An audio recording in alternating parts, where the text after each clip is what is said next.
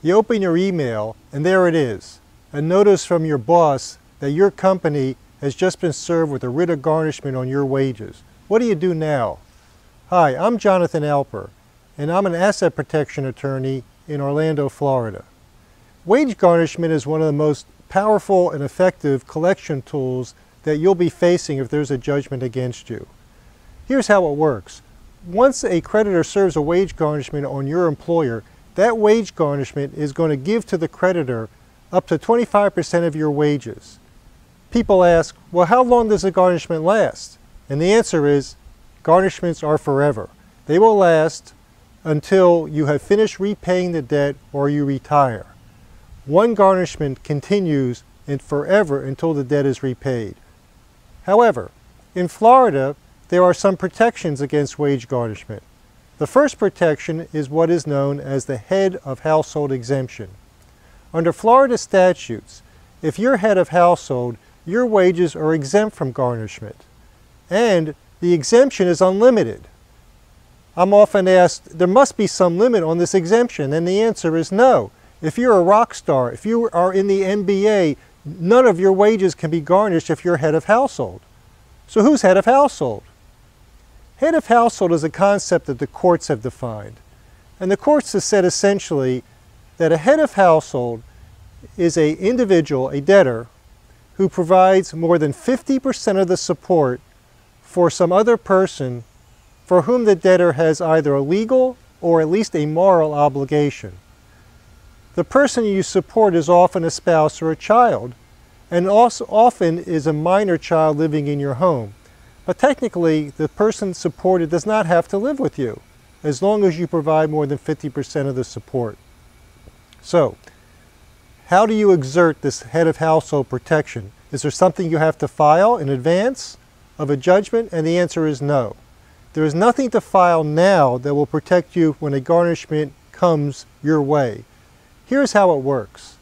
When your wages are garnished, you'll receive a form, and on the back of the form there'll be an exemption list where you can assert that you are exempt from wage garnishment for any reason, but specifically today, the head of household exemption.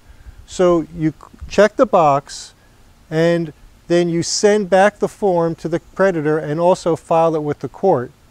And then you have to wait until the creditor schedules a hearing or the court schedules a hearing.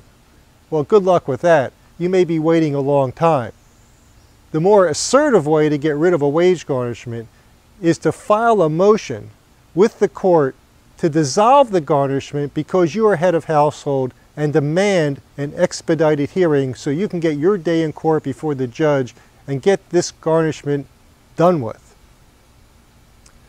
One mistake a lot of people make are the small business people, small business owners, who get a salary from the business that they own and control.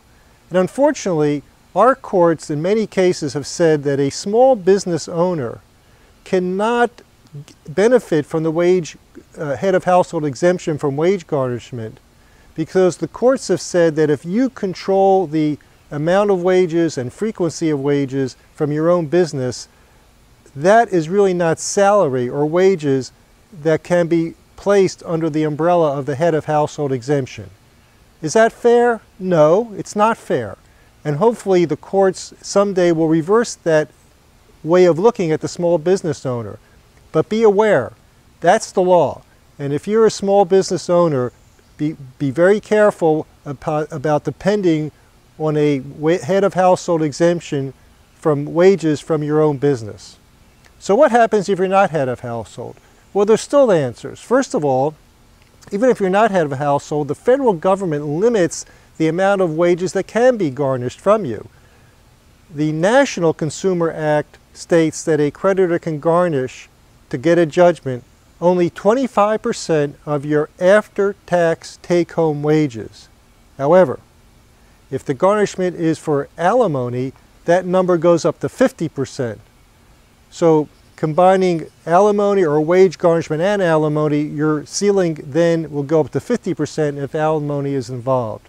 Secondly, another way to protect yourself against wage garnishment if you're not head of household is to examine the technicalities and procedures that the garnishment followed, because wage garnishment statutes are very, very precise. And these statutes and procedures are very tightly controlled by the court. So many times a wage garnishment will make a small error in the garnishment procedure, and if he does, you, through your attorney, can object and get the garnishment released on technical grounds. So what do? I recommend that you go to an attorney who is experienced with wage garnishments, see if you qualify for head of household. If you do, get an expedited hearing, file a motion to dissolve the garnishment, and if you don't qualify for head of household, have the attorney closely examine the garnishment procedures to see if he can find grounds to overturn the garnishment. My name is Jonathan Alper. My telephone number is 407-444-0404. If you suffer a wage garnishment, give me a call. I'll point you in the right direction. I'm here to help. And thanks for watching today.